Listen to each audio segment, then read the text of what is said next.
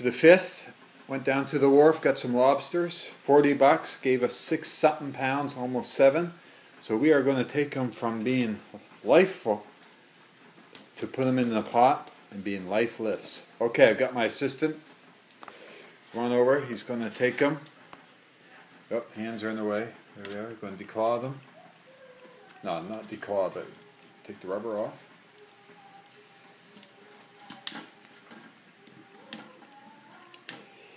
What was the price a pound, did they say today? $6. $6 a pound. Hope we're not offending any animal lovers here, but the lobster goes in, out. That was hot. And he'll start to turn red soon. A little bit of life in him, kicking. So these were caught and brought in today, Okay. and so they are fresh. How many do you want in there? If they all fit, we'll cook them all at once. Yeah. You want to try taking the last 6 off? No? You can see they really turn red quite quick in the hot water. Okay, this guy, show him. There he is. Show the back of him. Okay, the back. Yeah, alright, then put him in.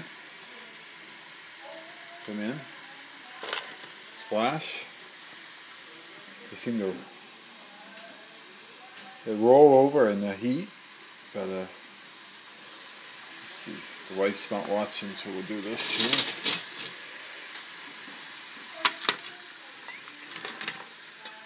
here. Yep, doesn't take long. Another one in the pot. Yeah, bigger. Good.